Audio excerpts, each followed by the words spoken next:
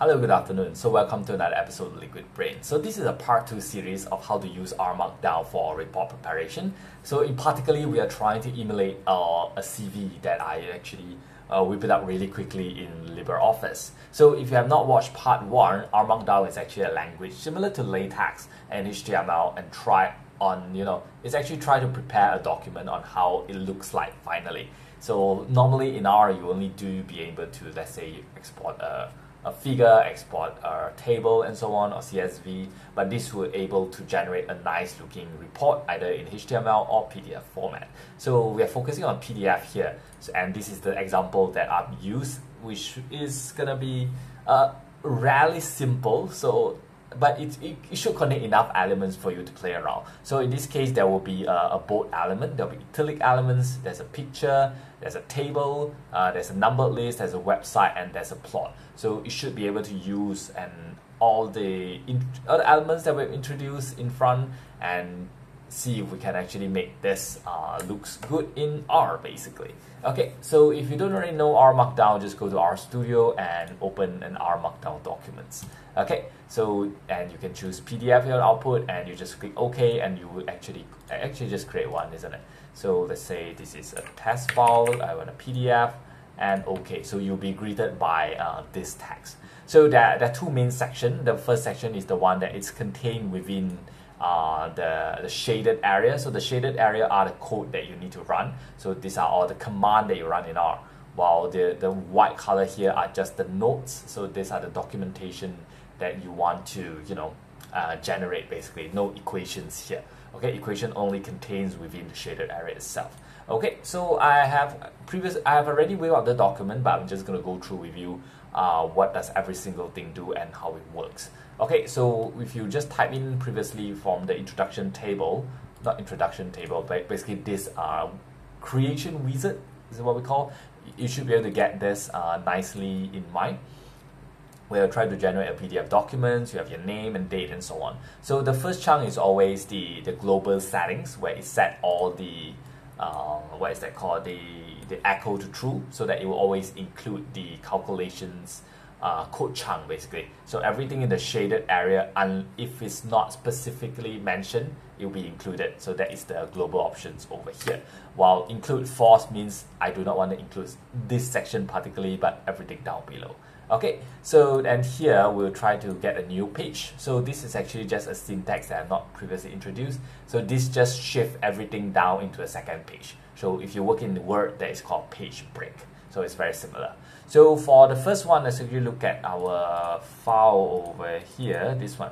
So the first thing that we need to do is this is a bold settings, and this is what is that called? Italic. So there's a bold and an italic and a normal addresses. Okay, so let's go to RStudio. So of course the first one will be the bold, which is 2 asterisk and 2 asterisk. And in every sentence that when you end a sentence, you remember to add 2 space up in the back so that you can break into the next line and it will not get merged. So same with italics, just 1 asterisk, 1 asterisk, and 2 space in the back. So followed by the address, 2 space in the back, addresses, 2 space in the back, address, and 2 space in the back. So for the graphics, I'm gonna use something a little bit different from what I previously introduced. So you can actually use graphic by using this one, and just put a path to graphics here. So that's one way to do it. However, you have to be forced to use the global settings for your image, and you're unable to change the size and so on unless you go into individual parameters. So one of the other easier way is to use something called include graphics in NIDAR. So this is just an equivalent, but it's using the R command. Does it make sense to you? So what does this able to do is that I'm able to change the output width to 150 pixels. So that we're able to rescale the image nicely so everything fits in a single page. Okay, so these are just the name of the image. Make sure that it's included in your path. Otherwise, it will not work. Okay, so yeah, that basically is the image. Okay, let's go to the next part. So we done this, done the image. So next one, you will see that there's a title here: experience, education, and website. So these are the 3 big headers you want to include. So experience, education, or website, skill versus time. So yeah, so these are the 4 big headers that we want to include, which is why we only use a single pound sign over here to include. This is header 1.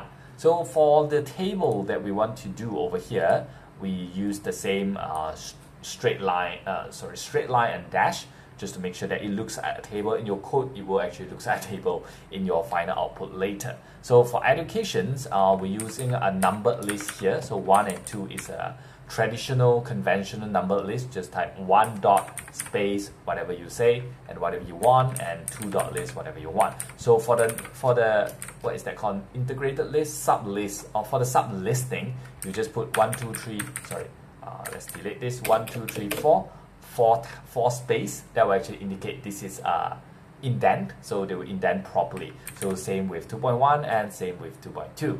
So we done the website. So website is just a link of the URL as well as the real website directly. So we can actually go here, yep, not a real website, not a real website.com. So this everything within the round bracket here is the actual URL link, while everything within the square bracket is the one that is displayed. Okay, there's a display. This is the display text.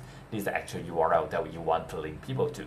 So the last one is, of course, a skew versus time plot. So in this case, we have 4 years, and 2010131619, and you can see the number is a bar plot, and the initial value is 0, 3, 6, and 9.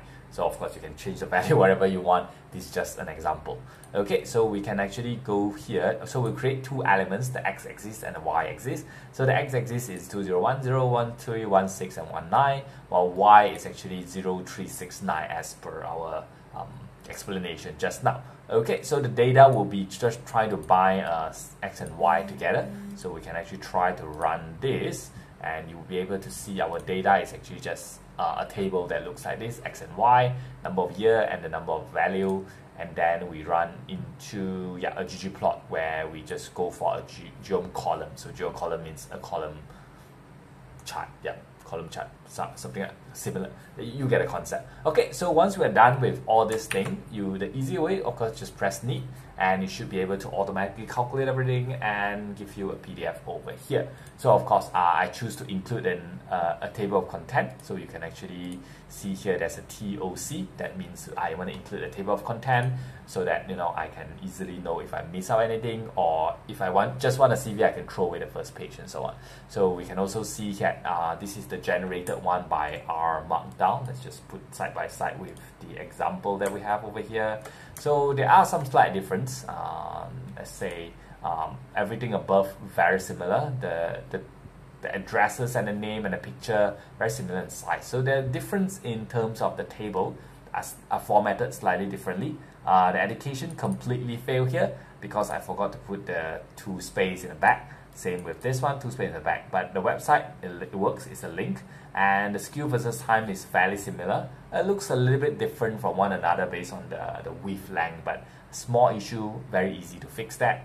And of course, I actually put in a new captions over here, which is not available in the original CV. So we need to fix the education. Let's go to our thing here. So you realize that no space, so space. And this one we need to put space, this one we can put space, and put space over here. So once we're done that, save the file, close the PDF, and press neat again, then it will recalculate, and let's see if it actually gives us the correct format. Okay, so we have table content, correct. So you can see now it actually listed nicely as a numbered list. And skew versus time, again, it goes into the next page. Of course, well, let's just adjust a little bit more so that everything fits in the same page, shall we? So one thing you can do, of course, is to decrease the number of spacing over here. So decrease the number of spacing. You can also decrease the spacing here, maybe good one. So maybe 1.5 should be fine. So now we are going into try and error field around here. So yeah, it doesn't work because you need to do the thing, because if it doesn't go into a new line, it doesn't work. And maybe the correct way, maybe just scale the image down. So let's scale the image down and see if it works.